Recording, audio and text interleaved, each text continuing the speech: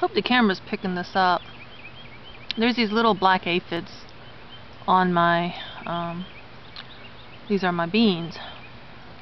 And I'm just realizing, this is the first time I've seen them interact with the fire ants. There's some more ants over here. Today I was killing a bunch of winged ants in this bed. And I wasn't able to make this video about the aphids.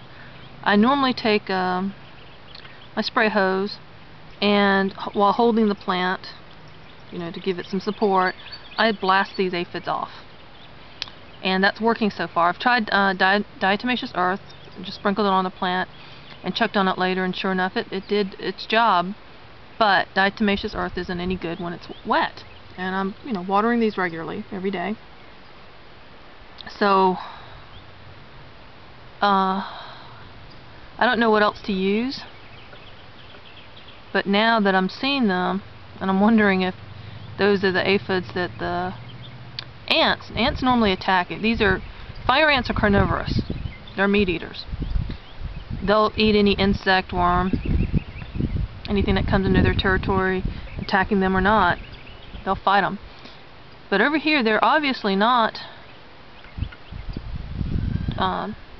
killing them.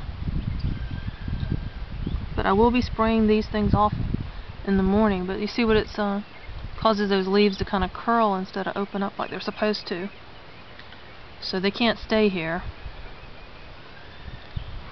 So if you have any suggestions for aphids or any idea how to keep them down, hopefully the predators. I hadn't seen any ladybugs yet. Seen a praying mantis, but I don't know what else to do. But I thought it was kind of interesting that the ants are messing with them tonight.